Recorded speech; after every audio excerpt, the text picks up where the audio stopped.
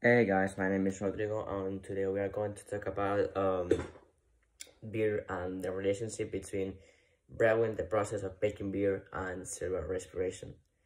So, beer is a highly popular drink in the whole world, and it was greatly developed in Germany. You got different types of beers, and with different quantities of alcohol. First, we are going to name all the processes that we have to do before making the beer.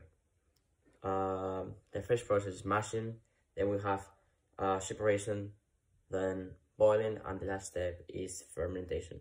One of the most important steps because it's when the cerebral respiration comes in. So in the process of mashing is when all the main ingredients, crust and grains, are mixed with mash. Then the separation is when all the solids are separated from the liquids.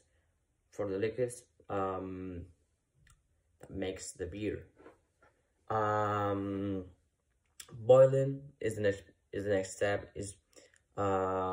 Applies the enzymes on high temperature and eliminates all the bacterial activity.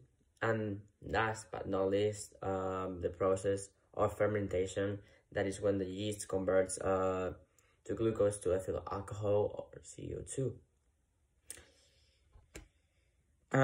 We're gonna specifically talk about this process, this last step, sorry, because it's when the cerebral respiration comes in, and we have a specific type of cerebral respiration that is the anaerobic cerebral respiration. That it means that we don't use energy. So in this step, with the absence of oxygen, the yeast produces ATP, performing alcoholic, subtracting the alcohol, making the beer that we can sell today.